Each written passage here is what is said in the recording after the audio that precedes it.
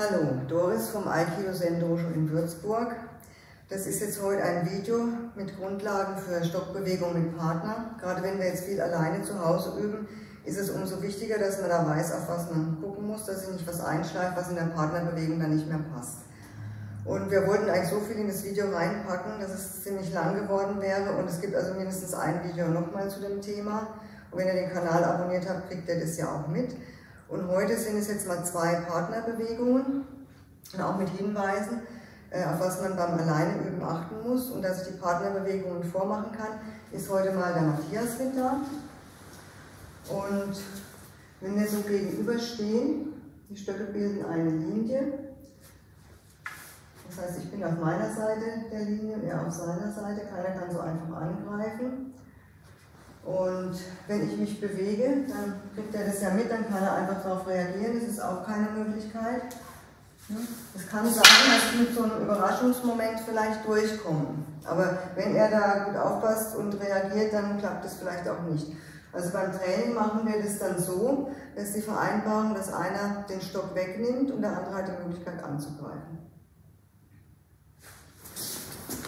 Und ich bin jetzt mit einem Judan-Zuki vorgegangen als Angriff, ich habe auch gebremst. Als andere Bewegung kommt heute auch noch Shomen-Uchi und Yokomen-Uchi in den Partnerbewegungen.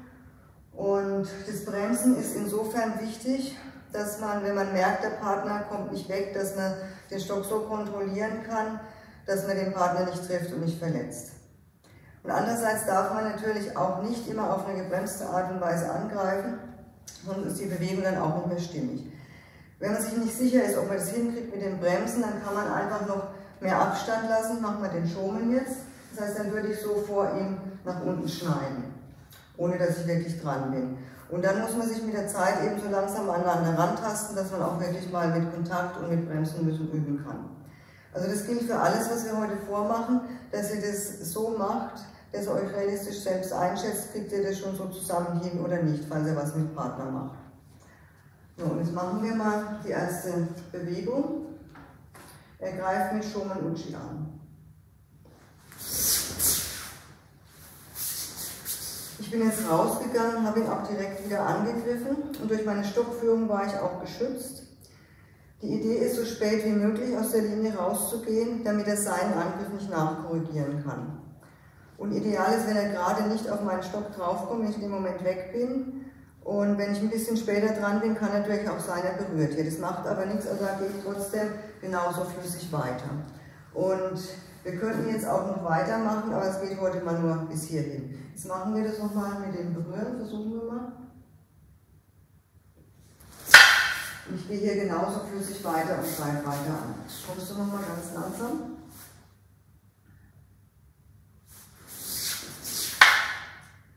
Also der Ablauf, mit dem ich mich schütze, der Stock ist hier unten und die hintere Hand ist nach oben gegangen. Der würde normalerweise dann hier abgleiten in der Bewegung.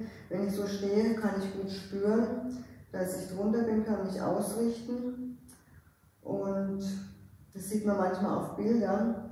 Aber es ist keine statische Position, sondern ein Moment im Bewegungsablauf. Ich gehe immer flüssig weiter. Und was auch noch wichtig ist beim Shomen, wenn er jetzt seinen Stock hebt, um auszuholen, kommt mir dann schon sehr nahe. Machen wir das mal so. Es gibt mir die Möglichkeit, nach vorne zu gehen und zu verhindern, dass er überhaupt durchkommt mit seinem Angriff. Also das ist was man voneinander dann sehen muss und aufeinander reagieren. Es ist so ein Zusammenspiel, das entsteht, wodurch man dann auch lernt, was für Bewegungen wirklich sinnvoll sind und wie die funktionieren. Und wenn ich jetzt alleine übe, dann ist es auch wichtig, wach und entspannt zu sein, also nicht mit steifen Armen und steifem Körper. Dann kriegt man nie den Stock sonst im richtigen Moment dahin, wo er sein muss. Und man spürt auch nicht, wann man die Füße bewegen muss und wohin. Und es geht auch nicht darum, mit Kraft auf den Stock vom anderen drauf zu hauen, sondern es geht darum, klar und deutlich richtig anzugreifen. Der Partner reagiert, weicht aus, man greift selbst wieder an. Und da können sich auch Stöcke berühren oder man schlägt mal den Stock weg, dass man durchkommt. Aber das Wichtigste ist also wirklich anzugreifen, dass man da auch die Bewegung dann sinnvoll zusammen üben kann. Und wenn ich eine neue Bewegung lernen will, dann versuche ich den Bewegungsablauf nachzuvollziehen, wie er vorgemacht wurde. Und manchmal kann sein, dann fühlt sich irgendwas nicht stimmig an oder nicht richtig. Da gibt es dann 2 Sachen. Also einmal muss mir der Sinn von dieser Bewegung klar sein, die gezeigt wurde. Und zum Zweiten muss ich auch auf meine Haltung, meine Entspanntheit, meine Körperwahrnehmung gucken, dass ich das mit meinem Körper so stimmig umsetze. Und da hilft es auch nicht, wenn man das versucht, immer besser zu kopieren, sondern das muss man in sich selber dann spüren. Und da darf man auch ein bisschen rumexperimentieren. Dann kann sein, dass eine kleine Haltungsänderung einen Unterschied macht. Das muss jeder für sich machen und dann damit so weit kommen, dass man auch mit dem Partner zusammen das wieder stimmig üben kann. Und wir machen jetzt mal eine Bewegung für Shomen-Uchi alleine. Also Matthias hält mir jetzt mal dieses Kissen so hin. Wenn ich mit Shomen-Uchi da drauf ankomme, ist wichtig, dass die Hand hier drüber ist über dem Stock. Und zwar, da geht es um diesen Punkt, also wo der Unterarm aus dem Handteller rauskommt und über den Kontakt überträgt sich meine Bewegung, meine Kraft auf die Stockbewegung. Das ist wichtig, dass der Kontakt da gut ist. Und die Übung ist jetzt, dass ich da gerade durchschlagen will, um wirklich zu spüren, wie ein Angriff dann auch sein müsste. Das kriegt man nicht, wenn man immer nur in die Luft schlägt. Das auch nur nachmachen, wenn ihr jetzt sicher seid, dass ihr das Kissen trefft. Also wirklich hier oben drauf ankommen und nicht auf den Fingern vom Partner. Also so viel Shomen-Uchi auf jeden Fall schon mal geübt haben vorher. Und ich habe dann die Absicht, da durchzuschlagen. Das muss man sich mental auch vorstellen, dass es wirklich hier ankommt. Ich mache das mal.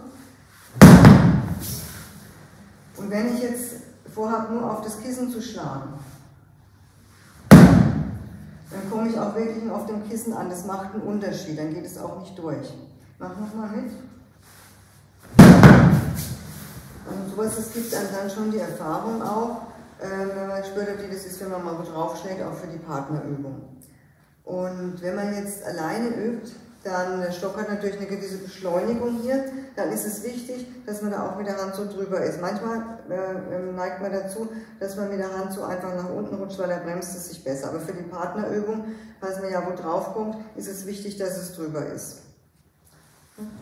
Und auch wenn ich allein übe oder wenn ich den Partner gar nicht treffe, immer die Handhaltung so haben.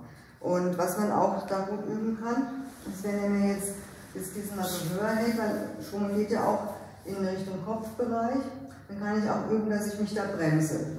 Also das heißt, kurz bevor ich das Kissen jetzt treffe, bremse ich den Stock und das könnt ihr dann auch mal, wenn ihr irgendwas anpeilt, das muss gar nicht unbedingt jemand sein, der was hält, könnt ihr das auch gut üben. Es gibt dann eine Sicherheit, einfach, dass man in der Partnerbewegung schon mal Gefühl dafür hat, ich kann meinen Stock bremsen, wo ist das Ende von meinem Stock und das dann wieder da mit reinnehmen in die Übung.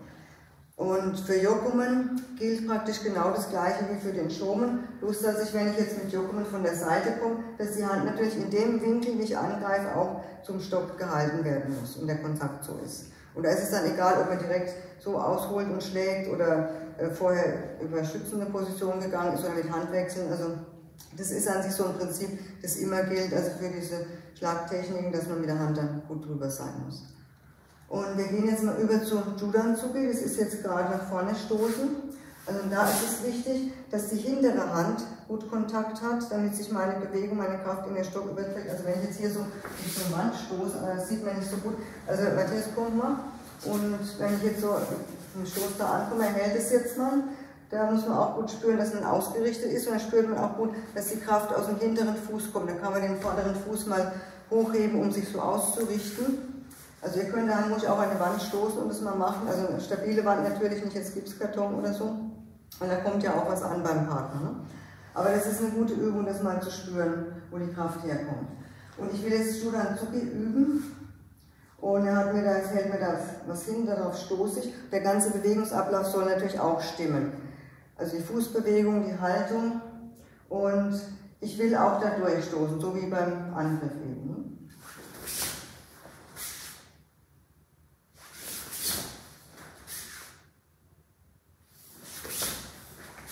Und wenn man jetzt immer trifft, ist gut, das darf man ruhig anstreben. Und wenn man einfach einmal so knapp vorbeikommt, das ist auch nicht schlimm. Also wichtig, sich jetzt nicht deswegen zu stressen oder darauf fokussieren, dass man immer jetzt genau da treffen muss und alles andere vergisst, was in der Bewegung wichtig ist. Also kriegt man so einen Tunnelblick, also das ist nicht gut. Und was man da auch gut üben kann, dass man auch kurz vorher sich eben bremst.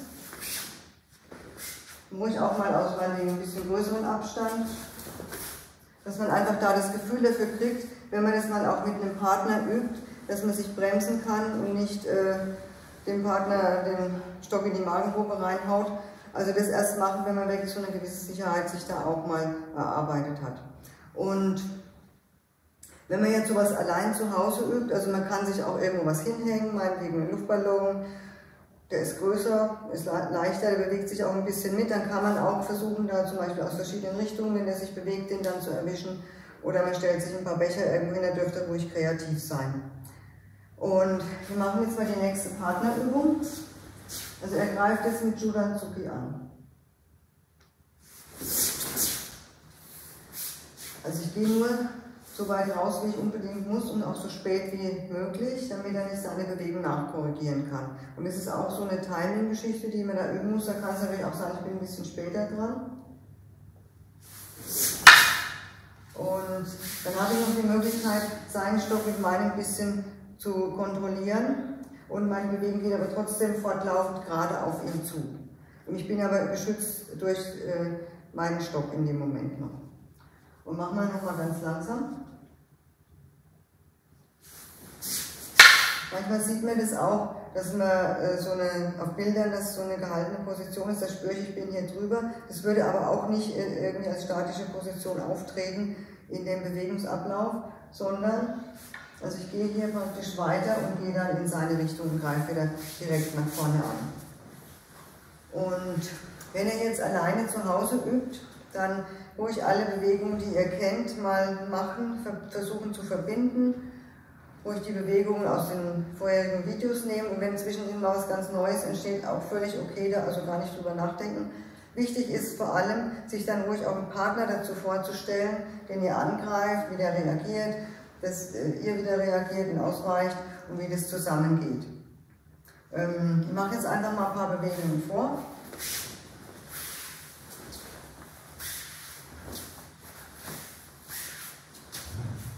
Und wenn ihr Raum habt, also ruhig auch größer in verschiedene Richtungen und es ein bisschen freier werden lassen. Und wenn man mal mit Partner wieder übt, dann ist es auch wichtig, sich beim Angreifen auf das Niveau vom Partner einzustellen. Und zwar, dass man schon klar, deutlich, scharf angreift. Aber wenn jetzt ein Anfänger gegenübersteht, dann also vom Tempo so, dass er die Möglichkeit hat, einfach was zu üben auch und dass er sich dabei weiterentwickelt. Also macht es mal vor, also schon Uchi zum Beispiel. Oder eben ein bisschen langsamer, aber genauso klar und deutlich von der Linie und von der Richtung auch bis dahin, wo es sein muss. Und das mit so verschiedenen Geschwindigkeiten üben, das könnt ihr dann auch in eure Bewegung daheim, wenn ihr allein macht, schon mal mit reinnehmen, dass ihr das auch variiert und das ist auch alles Vorbereitung, dass man dann schon mal nutzen kann, wenn man mit Partnern hoffentlich bald wieder mal bewegen darf hier im Dojo. Und es gibt also generell viele Varianten mit Stockbewegungen. Und ich habe schon erwähnt, wir wollen noch mal mindestens ein Video machen, wo wir eine Partnerbewegung machen und darauf hinweisen, auf was man da alles achten muss. Und ich hoffe von dem heutigen Video, dass ihr da auch was davon habt und es gut in eure Übung mit reinnehmen könnt. Und dann vielleicht bis zum nächsten Mal.